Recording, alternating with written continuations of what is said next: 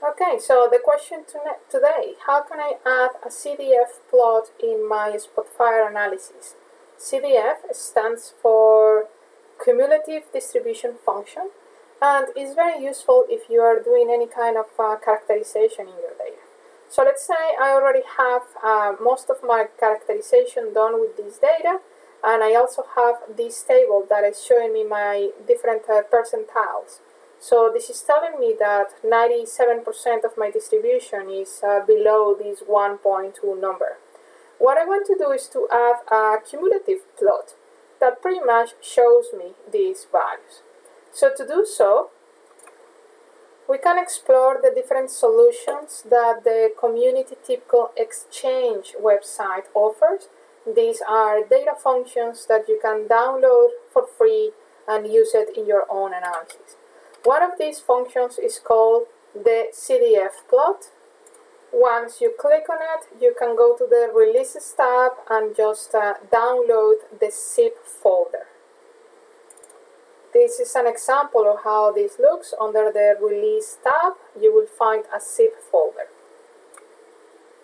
As soon as you unzip that folder, you will find three files: the actual data function, a template DXP that is going to guide you, and a README file with some additional information.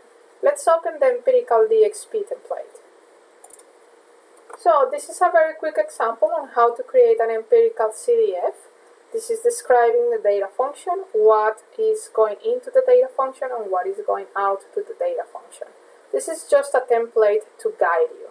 So if you go to Edit Data Function Properties, you can actually see the script right there, and you can see which ones are the input and the output parameters based on this example.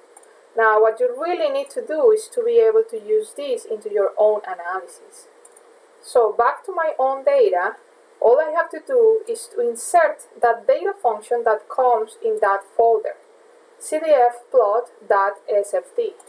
Once I click on it, I just need to wire up the data function. So it's going to have an input column. In this case, I am characterizing corriente, which is current. And my output is going to be a data table that it will be called CDF table. I just need to refresh this data function automatically and click OK.